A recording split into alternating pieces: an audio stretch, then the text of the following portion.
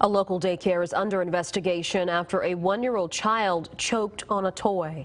She was like, well, I stepped out the room for a minute, and when I came back, I found him unresponsive. The child's family tells Action News Jax that their little boy passed away this morning. I'm Tanika Hughes. And I'm Ben Becker. Action News Jax Danielle Vitable is live in Lakeshore at the Tip Top 24-hour Learning Center. Danielle, the daycare has been closed all day. And we've seen this chain link lock on the fence all day, and we haven't seen anyone come in or go out of this daycare. Even a bus came to drop off children, and I had to let that bus driver know that no one was here.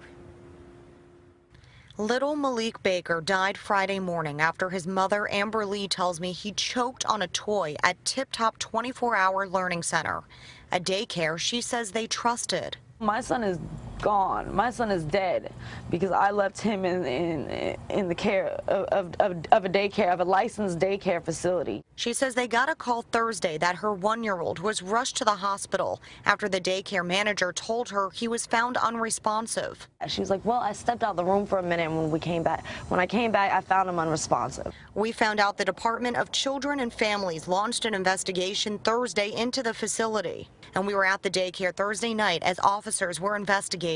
We need justice for Malik. The manager of the daycare facility is listed as Tiffany Davis. We tried calling her to get her side of the story and even went to her home, but no one came to the door. Malik's father says she apologized to their family at the hospital. She said she was sorry, but sorry can't bring back my kid. He was a smiling, loving kid. Only 15 months he didn't get a chance to live.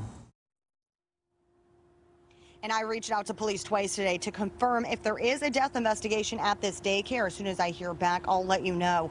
This daycare has been licensed since 2016, and I've been looking into the past inspection reports for violations, and I'll have that for you all new tonight at 6 on CBS 47 Fox 30 Action News Jax. We're now reporting live in Lakeshore, Danielle Vitable, CBS 47 Action News Jax.